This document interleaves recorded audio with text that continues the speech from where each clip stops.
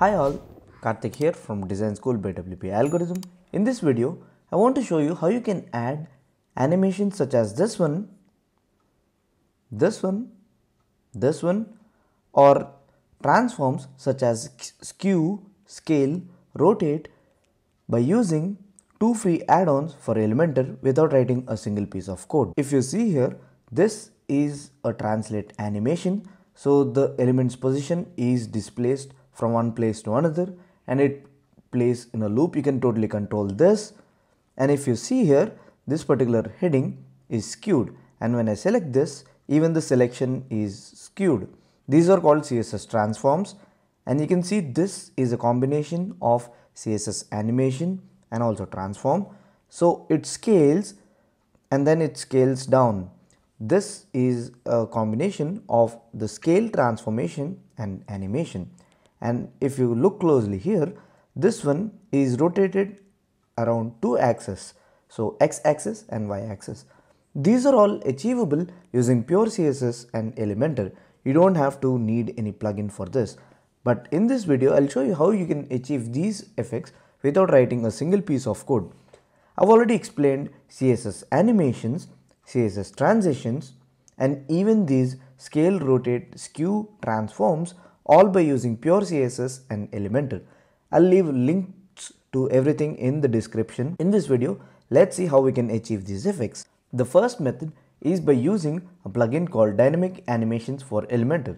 So in WordPress repository, search for Dynamic Animations and it's this one by dynamic.oo. This is one of the coolest add-ons developing all things CSS and related to WordPress, especially related to Elementor. So you just install and activate this. This is a lightweight plugin. This plugin is built for CSS animations and transforms.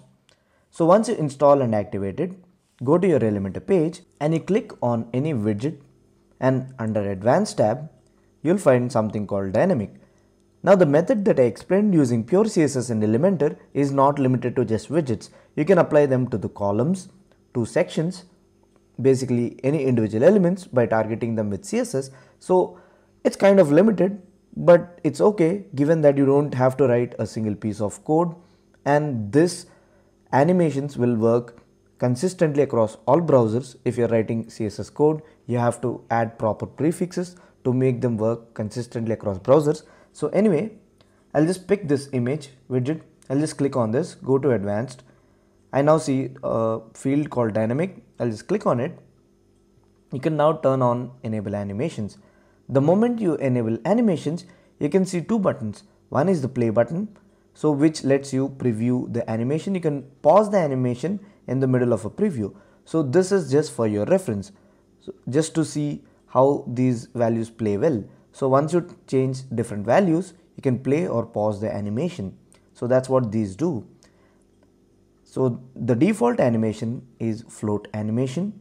It basically moves the element up and down. Let's change that again. I'll play it. Since I've paused it, the animation didn't play. Float will basically translate the element up and down. Let's change another one.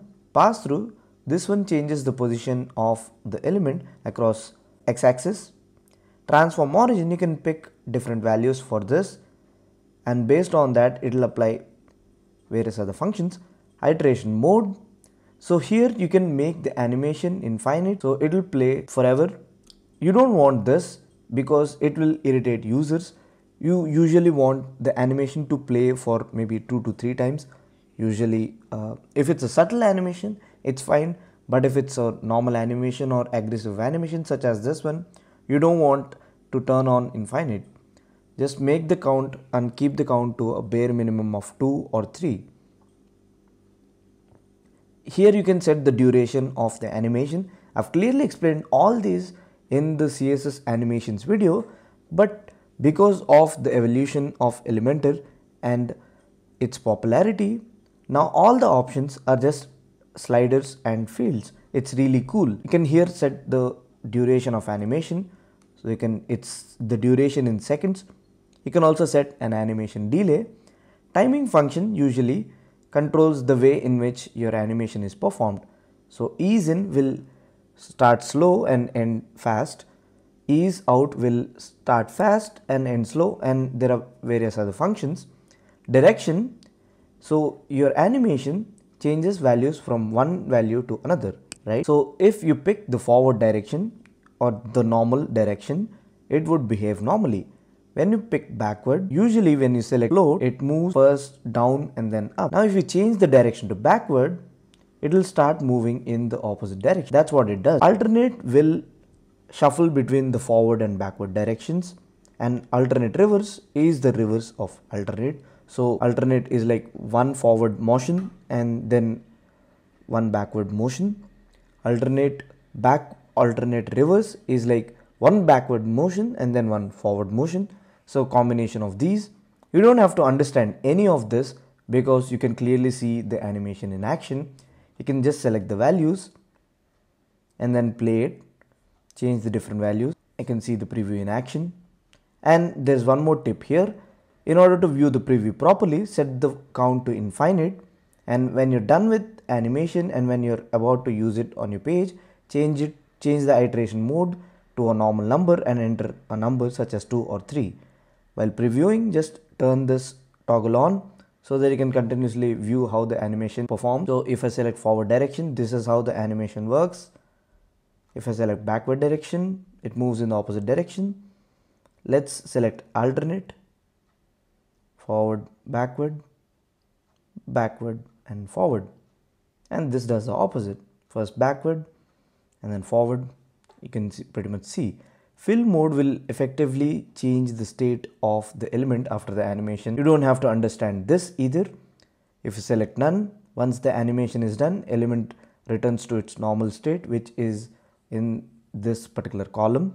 If you select backwards, it will move to the last state or the first state, returns to the first state. Forward will make the element return to its last state. Anyway, you don't have to understand any of this since you can preview the animation over here. And this is clearly visible when you have an iteration in number instead of infinite. So let's pick float and let's see what happens when I select the fill mode to both. You can see that the element is originally displaced from its original position because of the values that we have selected, and backwards would move the element from its position to its original state. Forward will also do the same. If you select none, it's just the same as if the animation didn't occur. So you don't have to understand any of this, just play with the values and see how the element returns to its original state after selecting all these values. You can of course play and pause these values. And you can apply this to any widget, and remember it's limited to just widget. You cannot apply these on columns or section, and it's really cool. Timing function, again the way in which animation is applied. Direction, how the animation should move. Forward will actually won't break the flow of the animation. Backward or reverse would reverse the flow of the animation. Again, other two values, combinations of these. Fill mode, what should happen to the element after the animation is done. So you can play with different values and you can finally see where that would take your normal element. So I'll pick this heading here. I'll click dynamic. I'll enable the animation. Now I'll just select this grow animation. I'll change the iteration count to 3. I'll change the duration to maybe 3 seconds. I'll change the timing function to ease. You can of course update the changes and preview it on your actual page. Let's scroll back. Once my preview loads, I can clearly see the animation in action. So I'm waiting for my preview to load, and here's the text animation. So this is the final animation on my text. So the iteration count is 3. So it just happens 3 times and then the element returns to normal because of the settings that we chose here. So fill mode, we didn't choose forward or backward or both. We just chose none. So it's in its original position. So that's how you add animations using this dynamic animations for Elementor plugin. There's other way to do this, and there's another free plugin called Happy Add-ons. This one is quite popular. It's recently launched and looks really promising. Just search for happy add-ons. I've been testing this plugin for various other reasons. There are a lot of tutorials on this add-on coming soon. So just search for happy add-ons, install and activate it. It's this one. So once you install and activate it, again within the advanced tab, you'll find something called happy effects. Unlike these dynamic animations, happy effects are subtle animations. So these are subtle changes, and they also have a way to add transformations such as scale, skew, and a lot more. So let's get started with the happy effects and the subtle animations that it offers. Also, if you have both the plugins installed, make sure you're using one of them to add animations. So I have the dynamic animations turned on, and what happens if I try to choose translate? It would not still work because both the plugins are conflicting here. So you need to turn either one of them off and then use the other one. So I'll just choose floating effects by happy effects or the happy add-ons. I'll just click translate, and instead of moving it aggressively, it just moves it slightly as if it doesn't move at all. You can click on this. So the left part, this is where you can choose where it should move from, and the right part is the final destination where it should move to. So that's along X axis or the horizontal axis. You can do the same for Y axis. So it's the vertical axis. So it should start from this value and it should reach this value horizontally, and at the same time it should start from this value and reach this value vertically. And these animations are continuous. There's no way to limit them or have an iteration count on this. You can also pick the duration and delay for this. So that's for translate, which actually displaces the element or any widget. I'll disable this. Now for rotate, you can rotate around x-axis, which is the horizontal axis, around y-axis. Z-axis is basically the axis facing towards you, the viewer. So you cannot actually imagine the view axis. You should just think that it's an imaginary axis pointing towards you. I'll just add this scale animation to this one, so or this particular image. I'll just pick scale, and you can see the scale can be selected along X and Y, and the duration and delay. I'll just leave the default values as is. So the left one is from and the right toggle is to. And remember, these effects are continuous animations, so they are infinite by default and there is no way to control them. If you want to have more control over them, you need to write CSS code for that. I'll leave links to those CSS transitions, animations, and also transforms in the description. Make sure you check that out. So I can pick scale for this, and I can pick rotate for this. I'll just click on this image. I'll go to happy effects. Floating effects is turned on for this. I'll pick rotate. So you can pick the rotation around x-axis. So it should start from -47 pixels and it should rotate to this. Again, around y-axis, you can pick few values. So combination of both x, y, and z axis as well. If you don't want any rotation, you can remove the rotation around x or the z axis. I'll also remove the rotation around y-axis. So now the element moves just around the x-axis. So horizontally, you can see that the element moves up and down because it's rotating along the x-axis. Since we've removed the rotation along y and z-axis, you can change the duration from 10,000 to maybe 100. So the animation performs more aggressively. Set it to 10,000. The animation should always be subtle.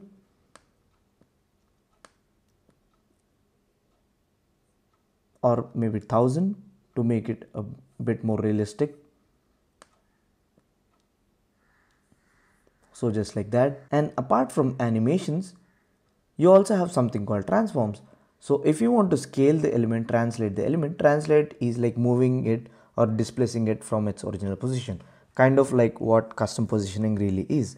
So you may really never have to use this, but if you want to, you can translate it along x-axis and also along y-axis. This is basically displacing the element from its normal position. You never would use this.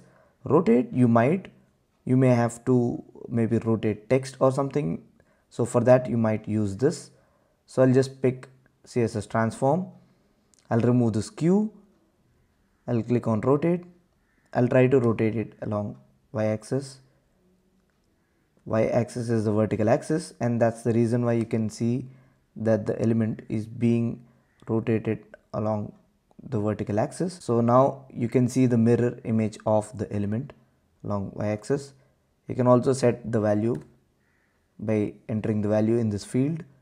I just want to rotate it along z-axis.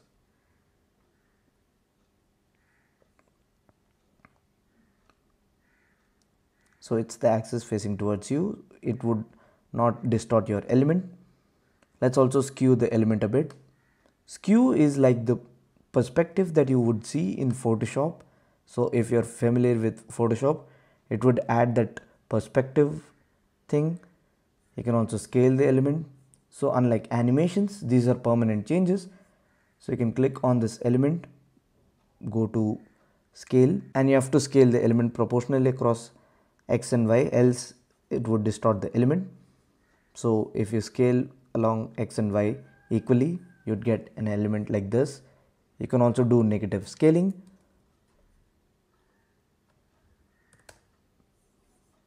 And you can see what that does to the element. It would reverse the element. So those are the ways in which you can add subtle animations, CSS transforms, without writing a single piece of code. It just works by using two free add-ons. The first one is the dynamic animations for Elementor, and the second one is happy Elementor add-ons. And I just want to mention one more thing here.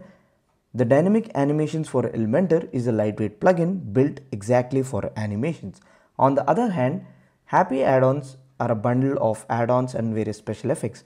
If you're not really using the happy add-ons, you can go to the add-ons, click on widgets in the backend tab, and here within widgets you can disable all the widgets and you'd still get access to the happy effects even if you disable all the widgets.